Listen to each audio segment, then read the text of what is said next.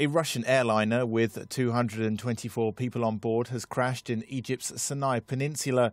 The plane was en route from the Red Sea resort of Sharm-el-Sheikh to St Petersburg when it disappeared off radar screens 23 minutes after takeoff.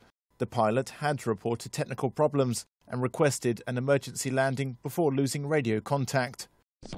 Egyptian rescue teams on the ground told Reuters that voices could be heard in the section of the wreckage. Egypt's Prime Minister said a specialised operations team will soon begin an investigation.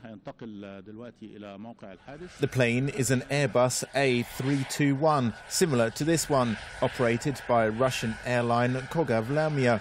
Egyptian security sources said there was no indication that the Airbus jet had been shot down or blown up.